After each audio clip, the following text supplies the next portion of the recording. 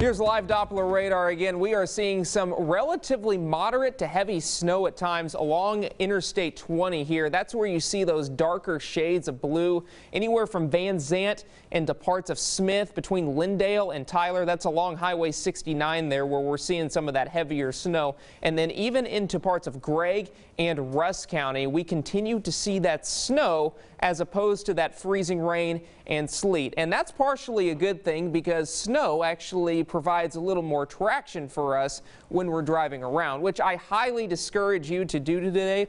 But again, we'll go ahead and pause the radar real quick, and I do want to draw a line of what to expect. Again, it is Henderson County, southern Smith County, parts of Russ County, all the way into northwestern Panola County to the north of the line I just drew. That is where you're seeing to the snow, but this continues to slowly progress off to the north. Now to the south of this line, that is where we are seeing that mixture of perhaps some snow, sleet, and freezing rain, and that will cause pretty well hazardous travel conditions, especially if you're traveling to the south along Highway 69 from Tyler to Jacksonville, also from Athens to Tyler along Highway 31 as you get into Chandler there. Anderson County seeing all of that freezing rain. We'll go ahead and zoom out once again for you. You can see in parts of deep East Texas, we are not at all exempt from this either. We are seeing some heavy precipitation at times for parts of Nacogdoches. This is all freezing rain here, Nacogdoches County, San Augustine, Shelby, and Sabine County. So you can notice that this line has slowly marched off to the north as we have gone through the morning.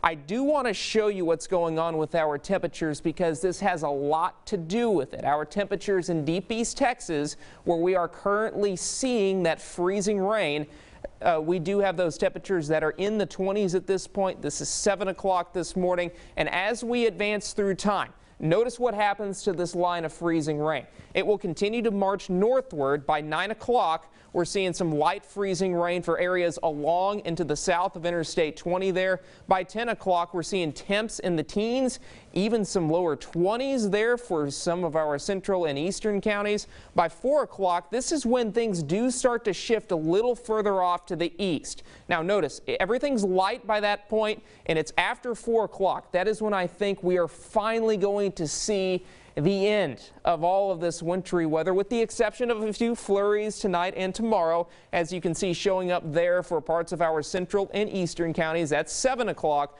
we're still seeing the clouds. Temperatures again hanging in the 20s for the majority of tomorrow. I think there is a possibility that we may get up to 30, but I do not think we're going to get up to freezing. Maybe a few peaks of sunshine by 5 o'clock tomorrow afternoon, but that's about as good as we do. So today's precipitation types, again, to the north, I think it stays mostly snow to some freezing rain for our central counties, and where we are already seeing that freezing rain, it's going to stay all freezing rain for places like Palestine, Jacksonville, pointing off to the south into the southeast. Now, of course, freezing rain, it's no joke. It can cause some severe hazards, especially on those power lines, those roadways. Meteorologist Alex Moore is going to talk more about how much ice it takes to cause these problems. Alex.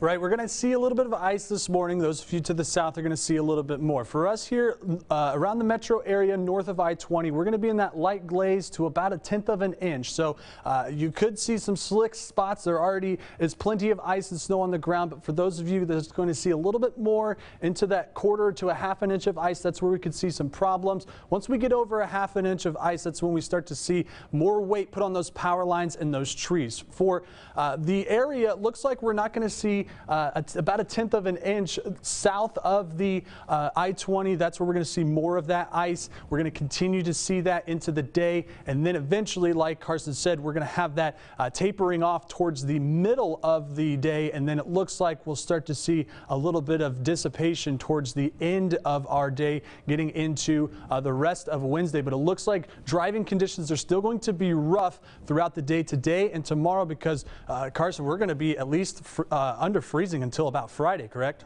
Yeah, unfortunately, one of the longest periods we've ever seen below freezing here in East Texas, certainly. But Friday afternoon, that's going to be the big day. We're at 35. We warm into the 40s, 50s on Sunday. We're at 58 on Monday, back into the 60s by next Tuesday. Of course, for the latest up-to-the-date information, you can always visit our website. That's KETK.com.